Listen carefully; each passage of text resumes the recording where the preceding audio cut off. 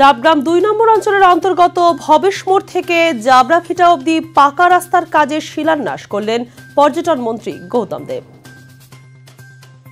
আজ জলপাইগুড়ি জেলা পরিষদের অনুমোদিত ৩৩,৬০,০০০ টাকা ব্যয়ে ১.৫ কিলোমিটার রাস্তার শিলান্যাস করেন তিনি।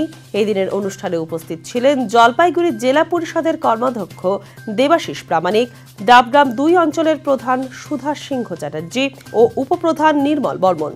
গৌতম দেব জানান, দীর্ঘদিন ধরে রাস্তাটি সংস্কার না হওয়ার কারণে পথ চলতি মানুষ বিভিন্ন সমস্যার সম্মুখীন হচ্ছিল। স্থানীয়দের দাবি মেনে রাস্তাটি সংস্কারের উদ্যোগ গ্রহণ করা হয়েছে। আগামী ৩ মাসের মধ্যে রাস্তার কাজ সম্পন্ন করা হবে বলে জানিয়েছেন তিনি।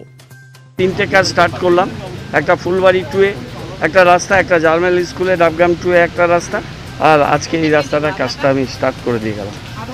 ৩৩,৬০,০০০ টাকা ব্যয়ে এই রাস্তাটা হবে 1.5 কিলোমিটার, আর 90 দিনের মধ্যে কাজটা শেষ হবে। জেলা পরিষদের কাজ, জেলা পরিষদ।